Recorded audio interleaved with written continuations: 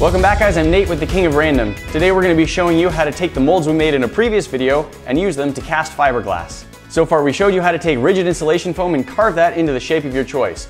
I chose shells from Mario Kart because that game's always been a favorite of mine, and previously I've made giant Mario Kart shells for a video for Devin Supertramp. After carving our shells, we made a two-part mold using silicone rubber and plaster. At this point the mold is ready and it's time to use fiberglass to make our shells permanent. We'll use fiberglass cloth and resin to cast the two halves of the shell separately and then glue them together with more fiberglass. After cleaning up our casting, we'll paint it and we'll have a complete shell. Fiberglass resin smells really strongly and it's not very good to breathe it in, so we're going to take our shells outside and do our casting there. Fiberglass has three parts. First there's a resin and a catalytic activator. This is what makes this liquid turn into hard plastic. The third part is the fiberglass itself. As the name suggests, this is a cloth that is actually made out of glass. Extremely thin strands of glass are woven together into a sheet. So first thing, let's cut our fiberglass cloth into small manageable pieces.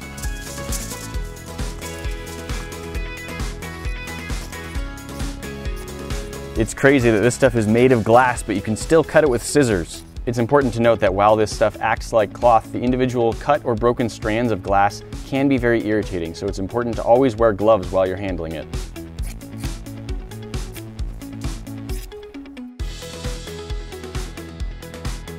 Now our fiberglass is all cut up and prepped, let's mix up some resin. Follow the instructions on the can for the ratios of the hardener to the resin.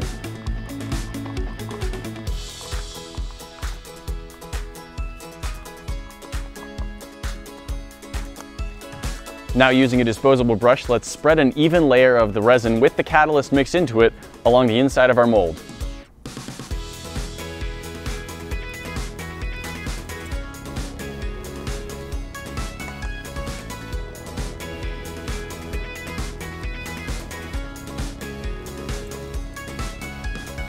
Once your mold is coated in resin, begin applying the fiberglass cloth.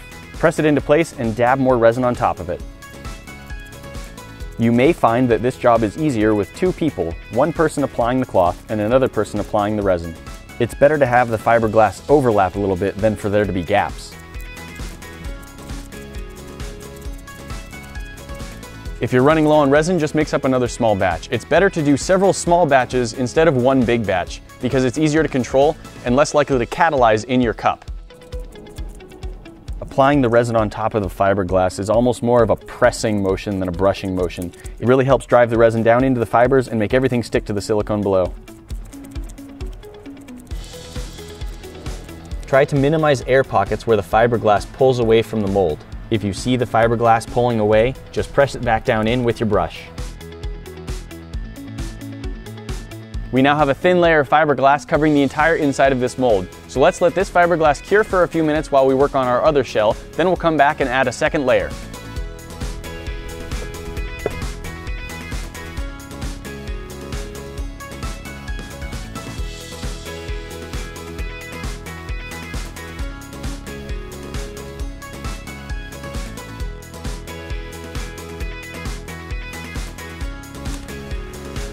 All right.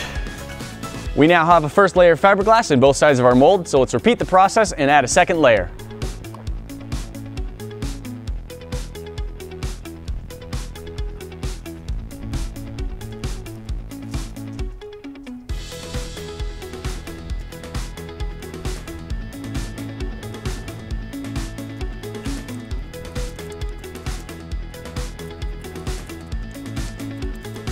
So it turns out the cups that I have been using are made of polystyrene, which means that as the resin catalyzes, it's actually going to start melting through them, not only from the heat, but also because it just chemically dissolves them a little bit. Now I've got two layers of fiberglass on each side of the shell. Once the fiberglass has cured and hardened, I'll peel them out of the mold. Here we go, we now have two layers of fiberglass cast in both sides of our mold. The fiberglass has cured, it's rigid now, so it's time to peel what we have cast out of our mold. With two layers, the fiberglass should be fairly strong but still slightly flexible, which will help us demold. First step is to remove the mold jacket. Now we peel off the silicone. We have a fiberglass casting of a turtle shell.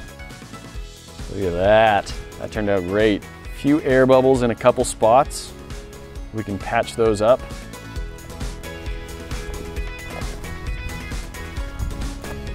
There you go, there's the top half. We have the two halves of our shell. What we're gonna do is line them up and use a strip of fiberglass all the way around to secure them together. Before we attach the two sides together, let's trim the excess fiberglass that was sticking up over the edge of the mold.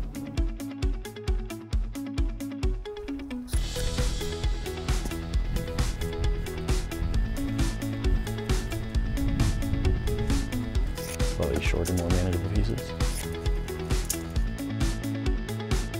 This application of the fiberglass is basically the same as what we did before inside the mold. We'll put a thin layer of the resin on, then attach the fiberglass cloth to that, and then use a thicker layer of resin to glue it all down.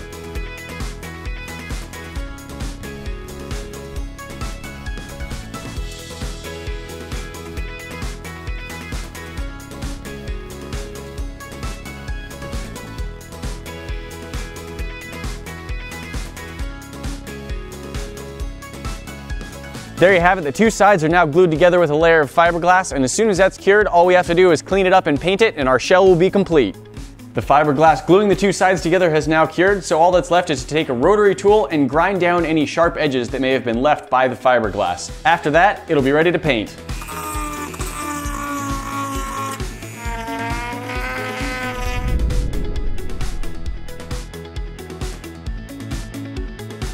All the sharp points have now been taken down, so let's add some color.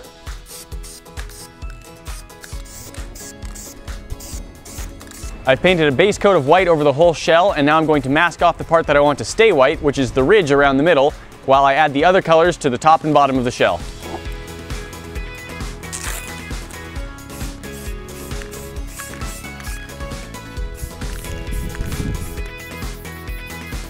Even if you're wearing gloves, it's probably not a good idea to hold stuff while you're spray painting it. You can see that the splatter has just gotten all over my arm. That's a pain to get off. It's all painted up, let's peel off the tape. We could say that this is good, but I want to add a few more details using colored ink in an airbrush.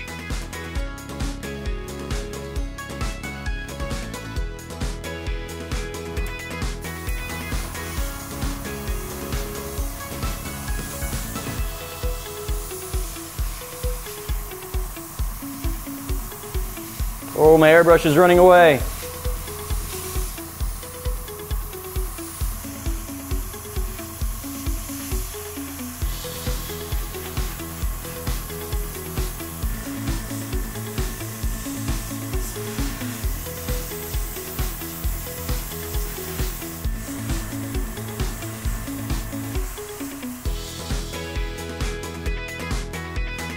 There you have it. Those are the exact same techniques that I used to make Devin Supertramp's giant Mario Kart shells, and you can use these same techniques to make whatever kind of project you want to. To recap what we did today, we took our silicone molds and we laid fiberglass resin and fiberglass cloth down inside of them. Once that fiberglass was cured, we took the two pieces out of their respective molds and put them together. We then used some more fiberglass as a sort of belt that went around the center ridge of the shell to glue it all together. After using a rotary tool to clean up any sharp edges or excess fiberglass, we used spray paint and an airbrush to bring some colorful life to our project. And this thing is solid. You could probably stand on this. I'm not gonna try just in case it would crack, but like, it's rigid, it is solid, it is firm. This is something that will last for a long time, and it looks great no matter what you want to do with it. Now, the mold for these shells is not a single-use item. We still have the molds and we can use them again as many times as we want. They're very durable, they'll last a long time, and in fact, a future project that I want to try is using a two-part foam to cast another one of these shells in this same mold, and then I'll have what's basically a Nerf ball in the shape of a Mario Kart shell. How fun would that be? Thanks for joining us for this project, and we'll see you in the next one. Talk to you then. I wonder if you could just make your own hard hats that look like turtle shells. Needs some padding. It sits a little low on my head, honestly. I like having it next to my head because that shows, like, if it's out here, you can't tell how big it really is, but this size, it's basically permanent marker ink. Not Sharpie brand, but yeah, it's just black ink, really. It's like a mama shell and a baby shell.